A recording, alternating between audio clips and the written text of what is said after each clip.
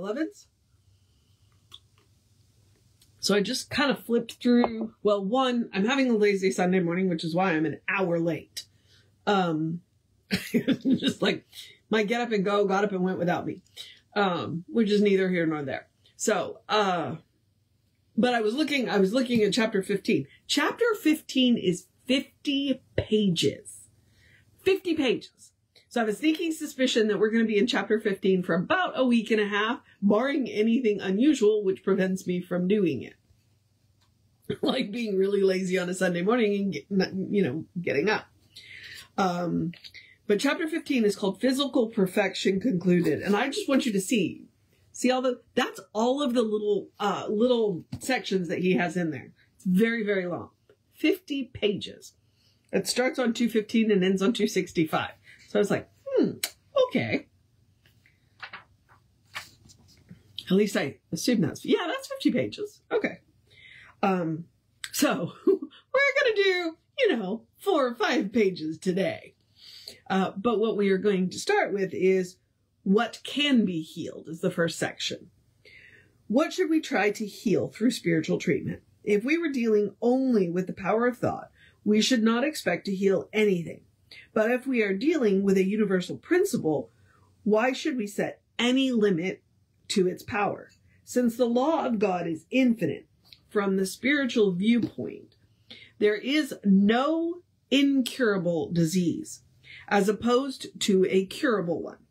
The law knows nothing about disease. It only acts.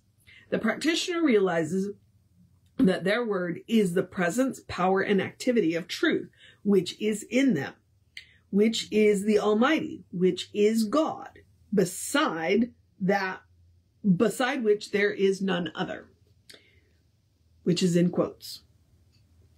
This word is the law unto the thing whereunto it is spoken, and has within itself the ability to provide and the intelligence to execute itself through the great law of all life. This word, being the spontaneous recognition of living spirit, infinite, ever-present, and active, is now made manifest in and through this person or thing about which the practitioner is thinking. To spirit, there can be no incurable disease. The word incurable means not susceptible to being cured. The root definition of cured is cared for. If we say that a disease is incurable, we are saying that it is not sensitive to care. As long as any cell is alive, it is sensitive to care, which means that as long as a person is alive, the cells of the body respond to care.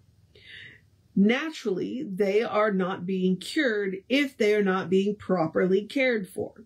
We have already learned that disease is largely a state of mind, and we could hardly say that a state of mind is incurable, could we? We know that thought is constantly changing, forever taking on new ways of expression. It cannot possibly remain permanent. It has to change.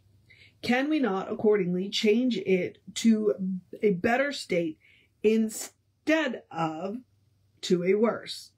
Materia Medica is using the term incurable less and less frequently for most disease in the field of medicine. For most disease in the field of medicine is being cured.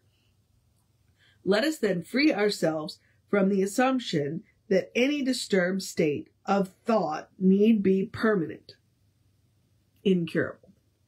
Well, that was interesting. Okay. That's pretty cool. I like that he starts off with there's nothing that's incurable. All right, next suggestion, which is suggestions for treatment.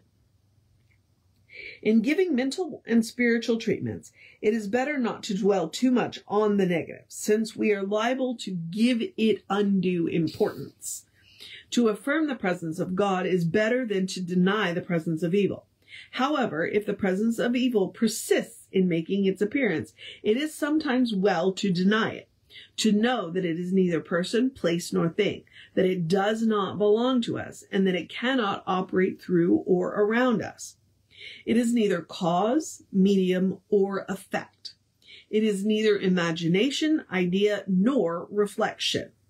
It is neither visible nor invisible. It cannot emanate from God and does not emanate from people. The devil is a myth, and heaven is lost merely for the lack of an idea of harmony. Stand still and watch the sure salvation of the Lord. This Lord is always an indwelling presence. The individual I, which is an incarnation of the universal I am. A practitioner should think of their patient as a perfect entity, living in a perfect universe, surrounded by perfect situations and governed by perfect law. The entire universe is devoted to their good. All the Spirit hath is thine. Arise, O child, and take. This taking is better accomplished through an affirmative attitude of mind than by dwelling too much on the negative. I might note here that he hasn't explicitly said it, but where your attention goes is where your power goes, is what he's saying. So don't focus on the negative, focus on the positive. Focus on what you want, not what you don't want. I just stopped in the middle of a paragraph, so let's hope that my thumb is where I think it is. All right, back to the reading.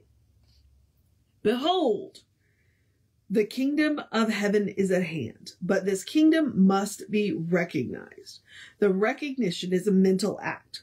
We must know that the all-powerful Spirit is ever available and ever equal to the healing of any discordant condition of the body, mind, or affairs. But we must never look outside of ourselves to find this Spirit, since it is indwelling. What we really do is look within our own consciousness and pray to the Spirit who is in secret and to the Spirit who seeth in secret shall reward us openly. It's a Bible quote. The sincere practitioner will be sure their own thought is clear, that their own faith is equal to the demands made upon it. Above all else, they must be careful not to be caught in the negative stream of consciousness. Jesus would not have raised Lazarus from among those who were believed to be dead if he had been afraid to roll away the stone, nor if he had listened to the wailing of those about him. To be spiritually minded is to enter that tranquil atmosphere of pure thought, that heavenly consciousness, which is the secret place of the Most High in people. In beginning a series of treatments for any person, we must start with the idea of perfect God, perfect person, and perfect being. In every case, it is well to begin by the removal of doubt and fear, to assure ourselves that the one whom we are seeking to help is complete and perfect, harmonious and whole. Next, we must conform our arguments, statements, and realizations so that they may measure up to this high ideal. It is easy to believe that God is perfect. We must also believe that the spiritual person is perfect. And since it is difficult to believe that the objective person is perfect, we must confine our statement to a realization of the spiritual perfections of the person, in such a degree as our realization becomes a subjective embodiment, the objective healing will automatically take place. Hang on. Let me go back a minute here. Okay. It is easy to believe that God is perfect. We must also believe that the spiritual person is perfect. And since it is difficult to believe that the objective person is perfect, we must confine our statements to a realization of the spiritual perfection of the person. Okay, got it.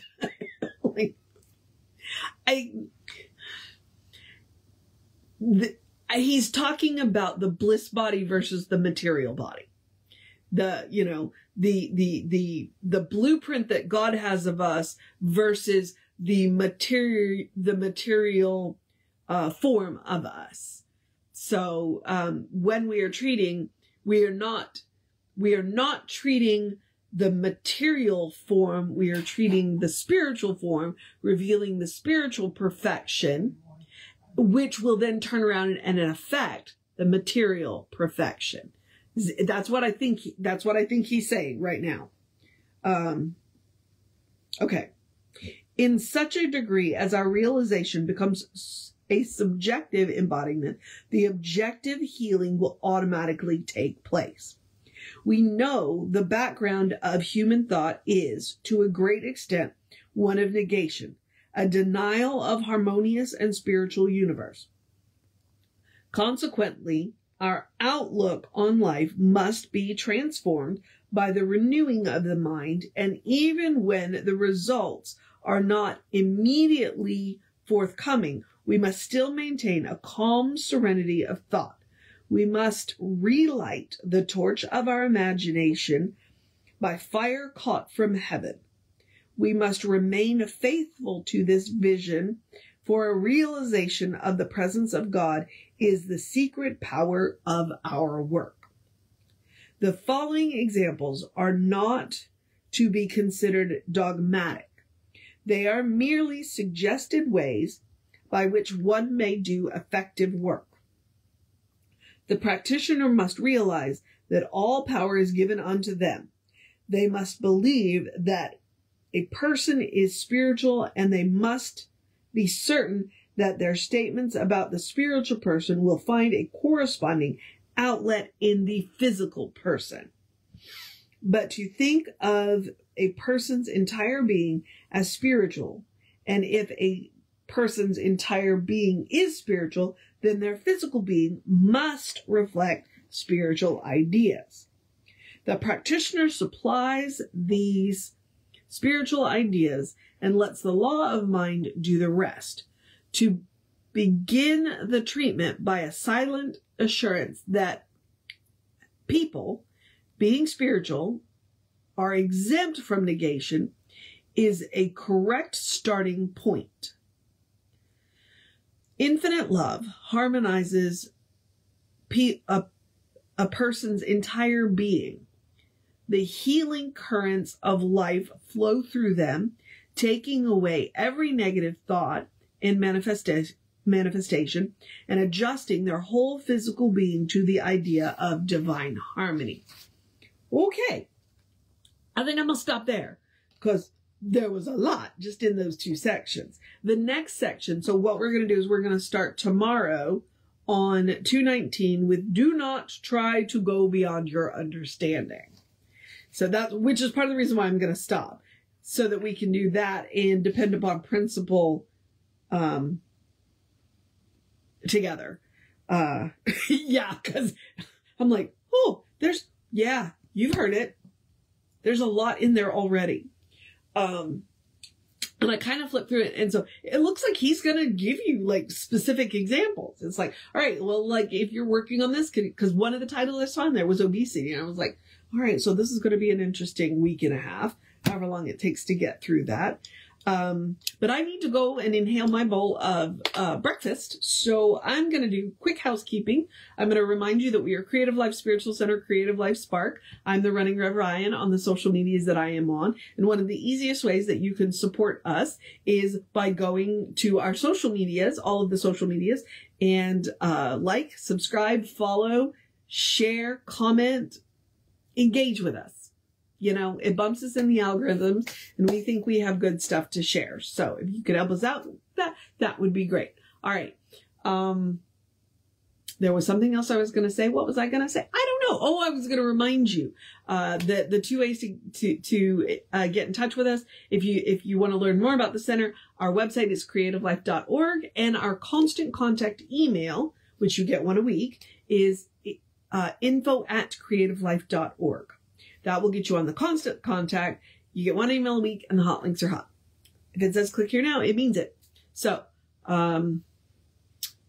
leaping forward, that puts us in, I get to encourage you to have a great day, a wondrous day, a fantastic day, a magical day, an enchanted day, a wonderful day, an awesome day, an amazing day, a Sunday, enjoy the sunshine day, a get some stuff done day, a take a rest day, a go out to lunch with your friends day, a call a friend day, a cuddle with your fur babies day, a hug a friend day, a see what's going on at your spiritual center day, a I have no idea day, and that's okay. A good day, and if that is too much pressure, simply have a day. You are enough, just as you are. You are a beloved expression of the divine. You are spirit in motion, you are God in action, or, as Reverend Jesse likes to call us, you are a godling. All right? Explore the truth of your being. It's what we've been talking about, reading the science of mind, getting to know who we are, getting to know who the divine knows us to be, which is good. Okay? That is what the divine knows you to be. The divine knows you to be good. And from there, all things are possible. All right, beloveds, take care of yourself. Know that you are loved. Know that Reverend David will be on around 5 p.m. with you, and I will be back with you around 9 a.m. tomorrow. Take care of yourself. Take care of yourself. Know that you're loved, and I will see you next time.